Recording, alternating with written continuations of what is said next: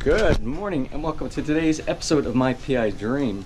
Today is Saturday and that is day 42. Day 42 on the bill schedule out of Villa FELIZ. And today is going to be a lot of continuation of yesterday, which is going to be a continuation of tomorrow and the day after and the day after.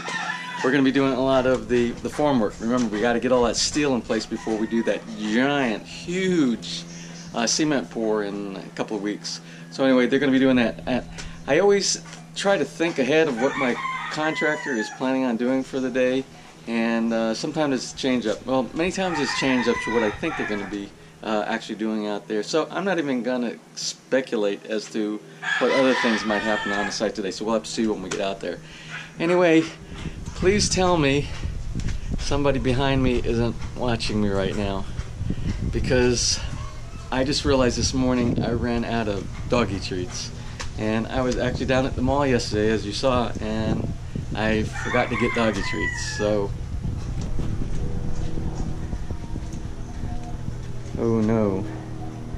Anyway, I hope you'll forgive me, and I will have to look for some as soon as possible. So anyway, I need to get out to the job site now and see what's going on for today. And I might do some catch up, even if the wind isn't too bad, which is a little bit of wind here already this morning. Hopefully it will calm down a little bit, and maybe I can do a little buy cupo time or something like that.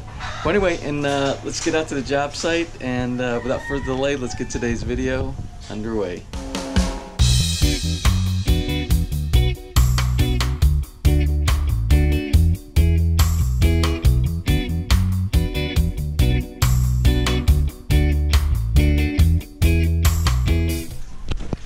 Good morning, Jeff. Good morning. How are you today? Taking doggy out? What is doggy? What is doggy? Beautiful day. It is a beautiful day. Oh. Hey, Serafina. Take him out for the morning walk, huh? Yeah. Good morning. How are you today? You like dog's collar? Yeah. It's good? Yeah, thank you. Oh, you're welcome.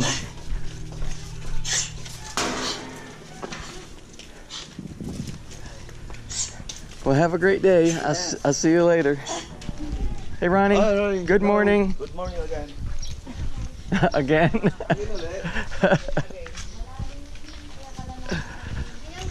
Hello, good morning. How is everybody? Good morning. Good morning. Hey, good morning, Roy. Oh, man. Is that a new puppy? Yeah.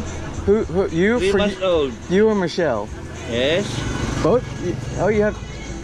Oh, are you selling them or what? Let me see. Hold on. Oh, that's so Yes, cute. I'm selling. You're selling them? Yes. What kind of dogs are these? Pomeranian.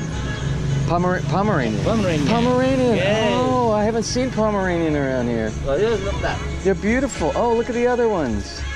Oh, I gotta get a picture of them. Yeah, look. How big this man. Yo. Very wide. Hey. Diba? Nasaan ka? Hey guys. Diba? Oh, they're so Tawag cute. ka. You're in the pet business too now? Oh, they're beautiful. The sky? Oh, the birds. Huh? Good morning. Oh, it's a kite. The kite. That's what she's saying. Oh, good morning, Michelle. Oh, the kite. The kite. Ah. Yeah. I see that. Somebody's flying a kite.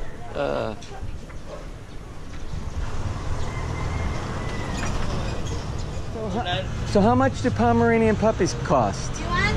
Well, I can't take care of a puppy right now. This one is 12,000. Only 4 years. How many?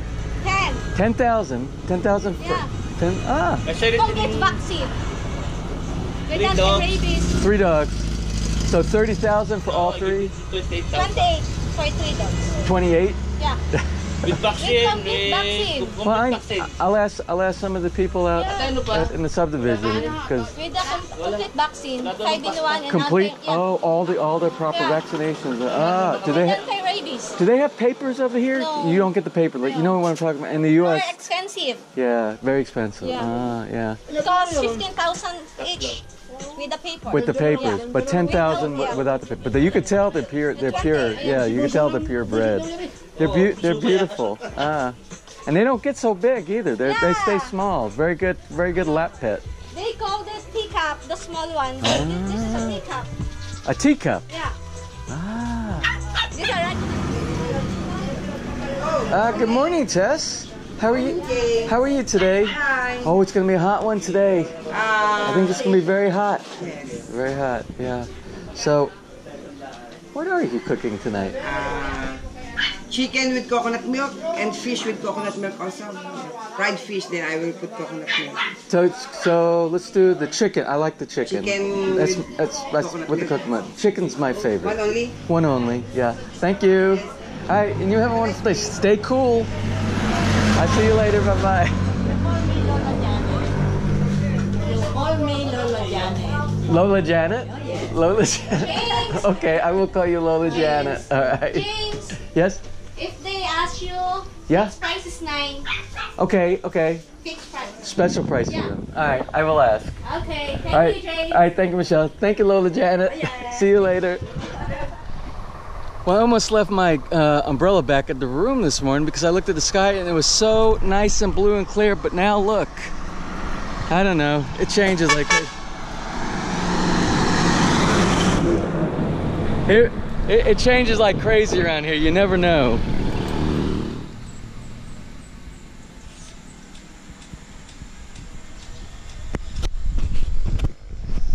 So anyway, those are some mahogany trees there.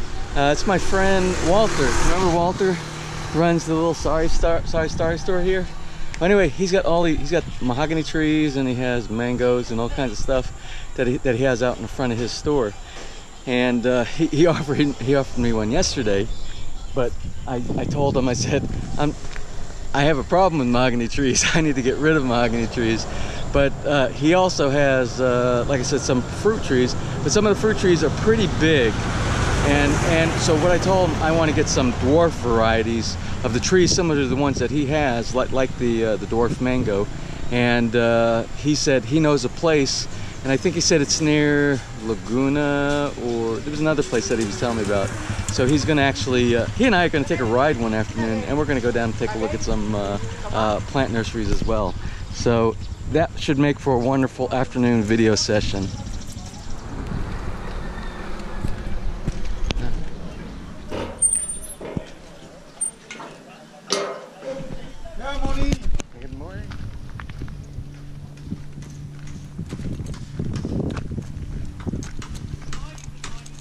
Good morning. Good morning.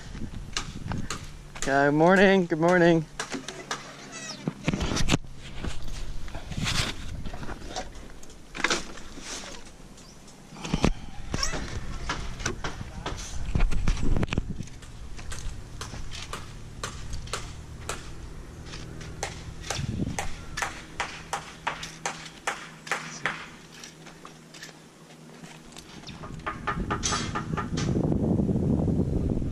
Well, anyway, on site here, everybody is busy like they normally are this time in the morning. The activities that are going and what I described this morning and what they were doing yesterday when I left, just basically digging holes in the ground for the footers, for the fencing that's going to go around, the formwork, and the steel formwork over here. And I want to mention something again. I mention it, and I will continue to mention it in episodes when it's prevalent to that specific part of the building. But I want you to pay particular attention to where the column meets the beam here. And what I want to do is, when these guys take a break later on and I'm not in their way, maybe at lunchtime, I'll try to crawl up there if it's safe enough for me to get up there. And I want to show you the details of that intersection where they splice everything in.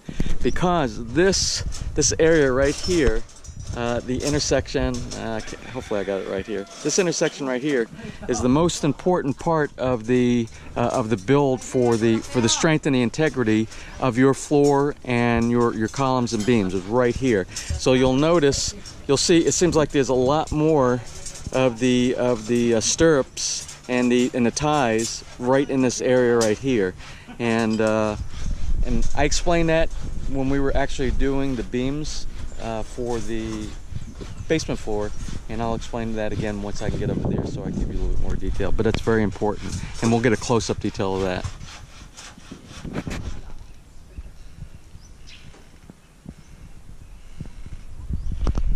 Well, anyway, it's about 10:30 and the guys are on a break right now, so I thought I'd take this opportunity to crawl over here and explain some of the things about the columns and the beams here.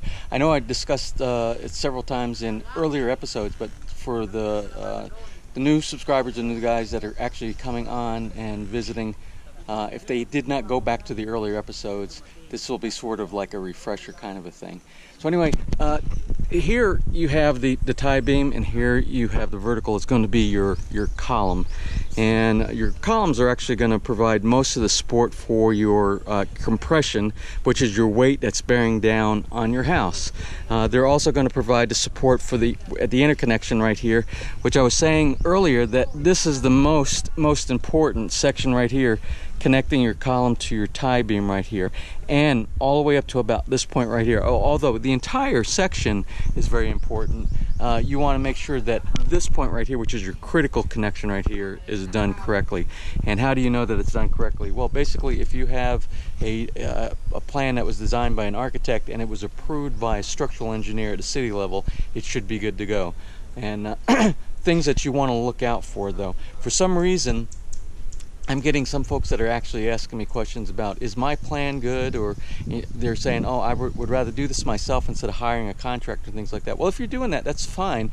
Just make sure that the people that you hire, make sure that they're actually putting everything together properly. And I'll give you a few signs of things to look out for to make sure that things are being put together correctly. So anyway, when they are doing your connection here and they're actually designing your tie beam, make sure that your tie beam has more of these stirrups here. These are stirrups, these round sections that connect around here, and the ones that will go, that look just like this, that go up the column, those are called ties, and I'll explain a little bit of the difference between those. But when you're looking at your tie beam, make sure you have more in the section that's right next to the column, which you see here. We got 1, 2, 3, 4, 5.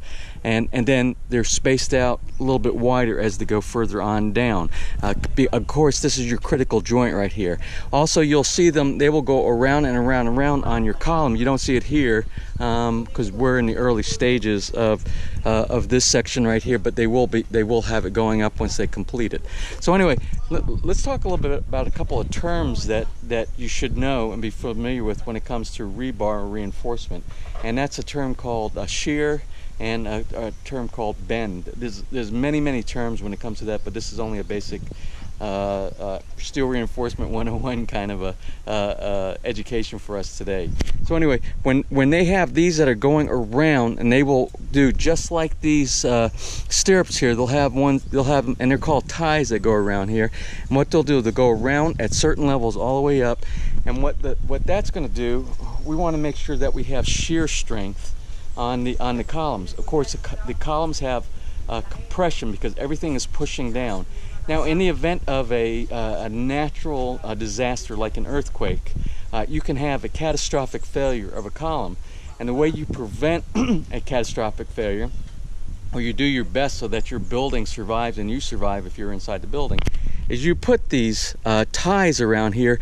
And what will happen is, if there's a failure, if you didn't have the ties, what could happen is this will be like you see the column down here that's already in concrete. If it did not have these ties around it, then these steel reinforcements here could actually bend outward, and your building could actually collapse and fall down. So these ties actually provide support so that you don't have any shear catastrophic failure. So your building will be able to sustain earthquakes and natural disasters like that.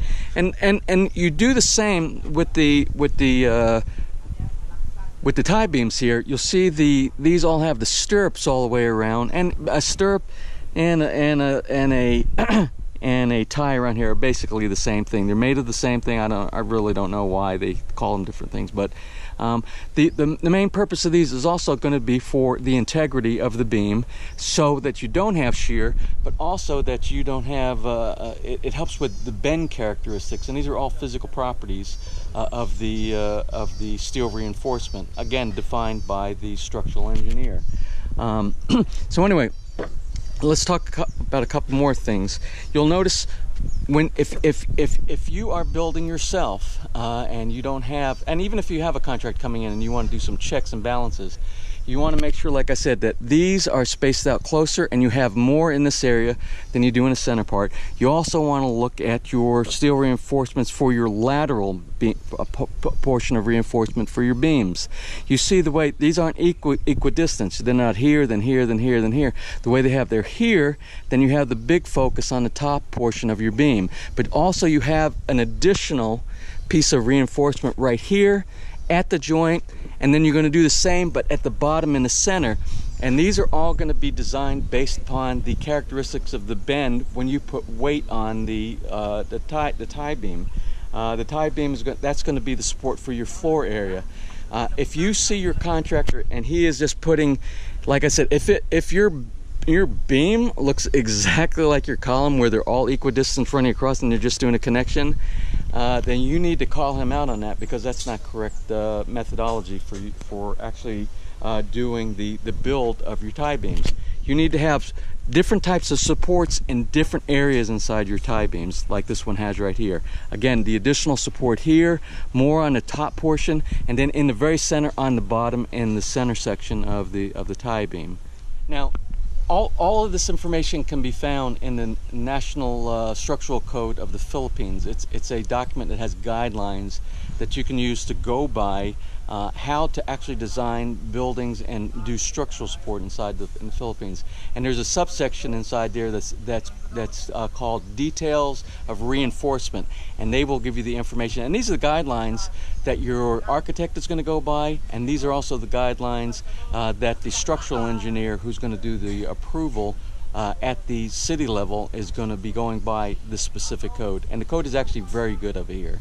So make sure that your builder or your crew that's building this for you actually knows this, and if they're reputable, if it's a reputable builder, if it's a reputable architect, they will be very familiar with this document.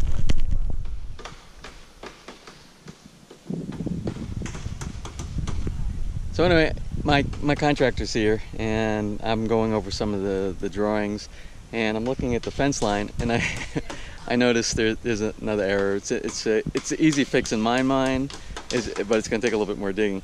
What I noticed, remember I told you the other day we have eight holes, I think I said? 1, 2, 3, 4, 5, 6, 7. Yeah, there's 8 that are supposed to be along the back. And well, all these holes are supposed to be, when you put your columns up for your fence, and it is by the design of the architectural design that I have, and I'll show you a picture of that. All of these are supposed to be equidistant from that corner to this corner over here. And when you look at it, you're going to see it's obvious. You see this corner right here? This corner right here, it's like half a meter, 3 meters, 3 meters, 3 meters, 3 meters. So anyway, I identified to him, and they'll do a correction, so it will be equidistant all the way along. But these are things that you need to catch early. I wish I would have caught this when I was first looking at them digging the holes, but I didn't realize that until I saw that actually a couple days ago. I'm like, oh, that's kind of strange. But he's going to take care of that. So what we're going to do now, you can see he's measuring over there right now, so we don't get all the way and do 15 or 20, 18, 16 holes, whatever it is on this side over here, and they don't have to do the correction there, because they're going to have to correct each one of these on the back side. They're going to have to trim it off so that we have equidistance. So they're going to make the correction right now, and he's going to mark off everything from the front corner to the back corner back here, so we have equal amount of spacings between each one of the fences. And I asked them also too, when we go on this side right here, from that corner all the way, and it's going to turn on the curve up there to where the front gate is going to be. That make sure that we have equidistance there too. So he'll make sure that that happens before any more of the the footer holes are dug out.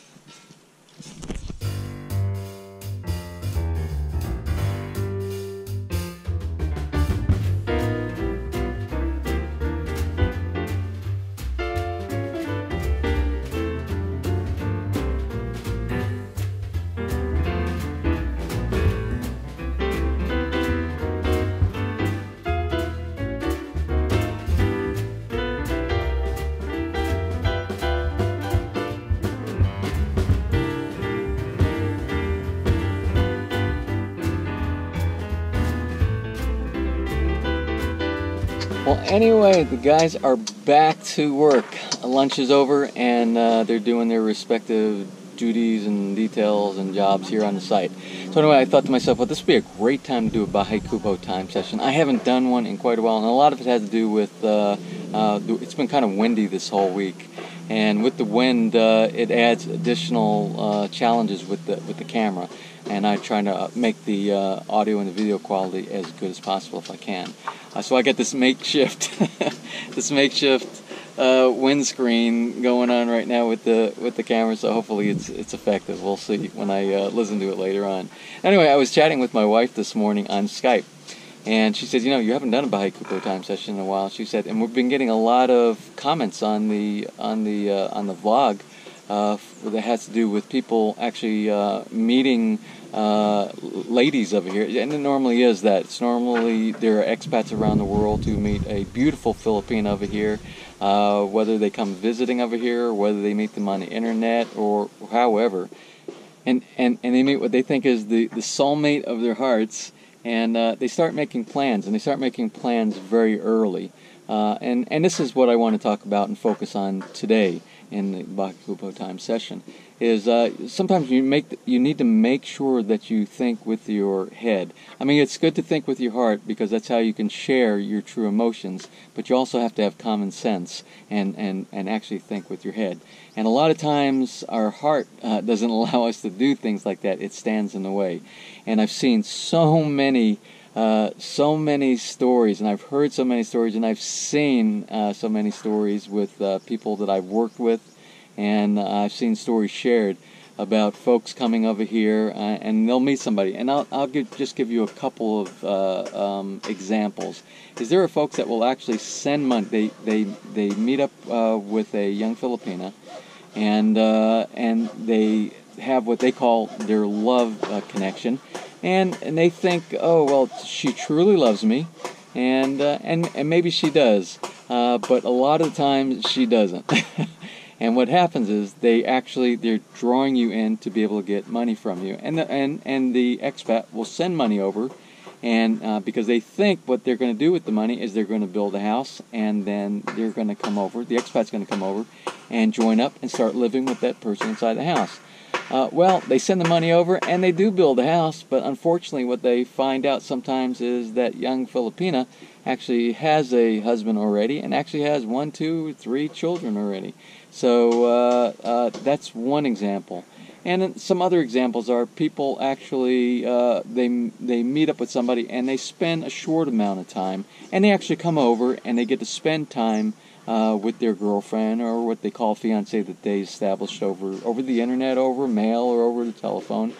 And they do it in a short time, and then they come over and they do the same thing, and they purchase or spend the money to purchase or build the house.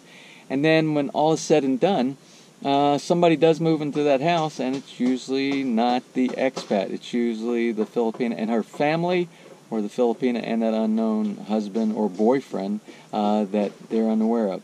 So the whole point to the story is, like I said at the very beginning, you need to think with your head and not your heart. You combine the two together, but you need to let your head outweigh everything with common sense that your heart is doing. And this is my recommendation. If you do find somebody, give it time, because time is like a relationship. It is like the foundation of your house. It's just like the foundation of the house that we're building here. We're taking our time. We're making it strong, and then it will be strong for the rest of the time, the period that we're going to live in it. And a relationship is just like the foundation of a house. You need to take your time with that relationship. You need to visit the person back and forth. I will tell you this, I spent 5 years dating my wife before we actually got married.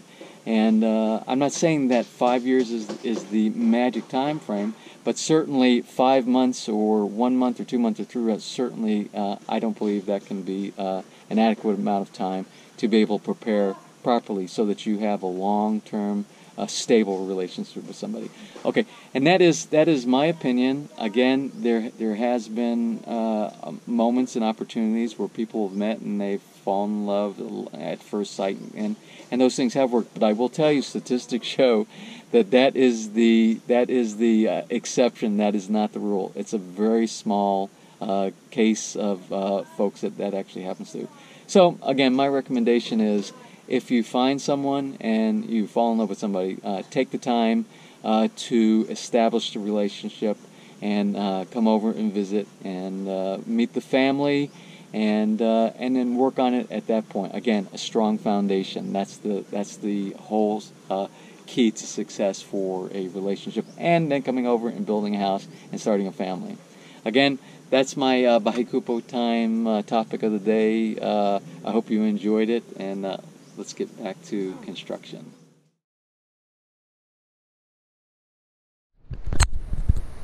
Another earthquake, earthquake, earthquake, earthquake. You feel it? You feel it? You feel it? Yeah, another one.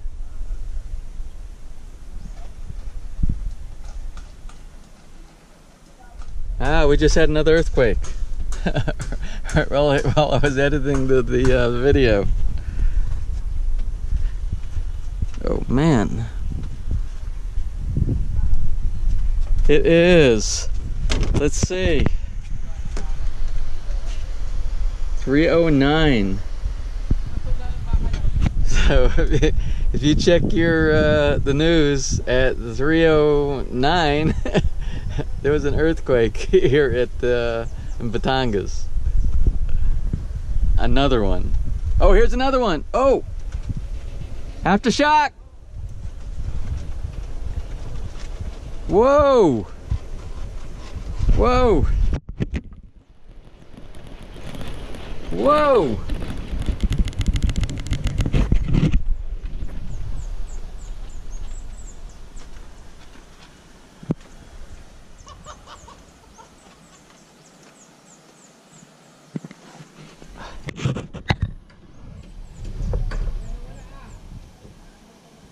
Ah, Bahay Kupo is still rocking. Another one. Aftershock at 310. Oh, it's still going. It's still moving.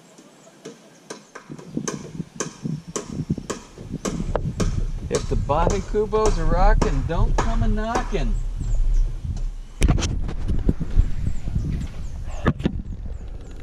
Any more?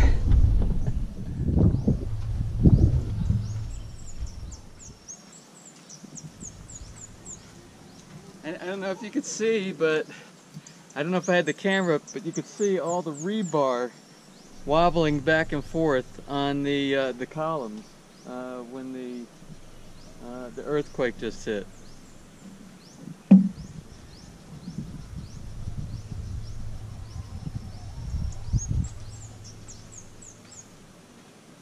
You better build me an earthquake-proof house.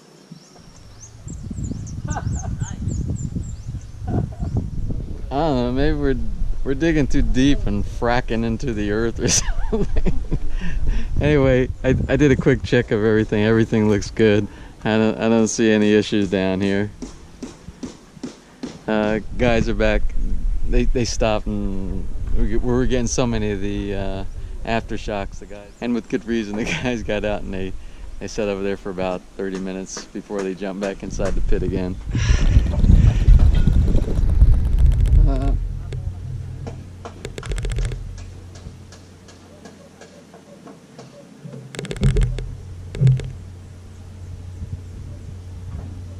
437.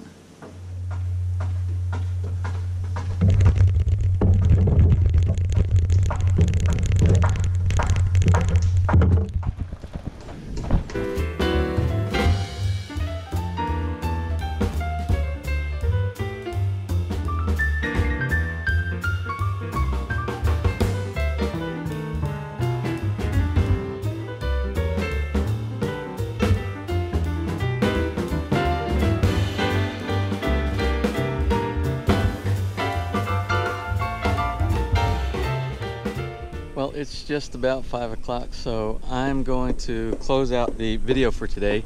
Wasn't that quite? It's an interesting day. Again, I always say I never know what to expect when I come to the job site, and today was no exception. With the work that was going on here, with the earthquake and the aftershocks that went on. Oh, I just wanted to mention, I received a phone call from my niece, you know my niece Minerva, and she was actually in Batangas at the epicenter when the earthquake hit. It was the strongest down there. It was a 5.9 there, and I believe the recorded amount here in Lipa was 5.0. And she called me to let me know that she was okay, and it was just a lot of rocking and rolling going on down there as well, and she didn't hear of any other damage on that 5.9 down there. So I was glad she called me. I feel much better. I didn't know she was going down there though. So thank you for calling me, Minerva, and I'm glad you and Miguel are doing fine, and I look forward to your safe return, either back here or back up in Manila. So anyway, again, they did a lot accomplished. You can see, like I was showing earlier, that they actually are starting to do the form work around the sides of the tie beams inside there. So that means we're getting very good progress on there. So we'll be doing and continuing these actions here next week, and until we get to the point where it's actually going to be the big pour. So I'm looking forward to that, but I want them to do all of this as accurately and detailed and precise as possible, especially with the recent events of the tremors and things that are going on around here. So anyway, I'm going to pack up everything. I might do just a little bit of video editing before I leave, because I was invited to a birthday party. Ramil, you remember Ramil, the one that's got the koi fish, and he had his birthday party is today. So I plan on attending that, and that might go into several hours late into the evening. But it is Saturday night, and I do not have to get up for work tomorrow, because tomorrow is Sunday. So I'm going to prepare and get out of here, and I hope you enjoyed today's video, and if you did, please give me a thumbs up, please share, and if you have not subscribed, click on that little heart down there in the bottom right hand corner of your screen and subscribe to the channel, and you'll be notified when new videos are posted. So until next time, which is going to be build day 43 on the building here at Villa Feliz. You have a wonderful weekend, and I will see you then.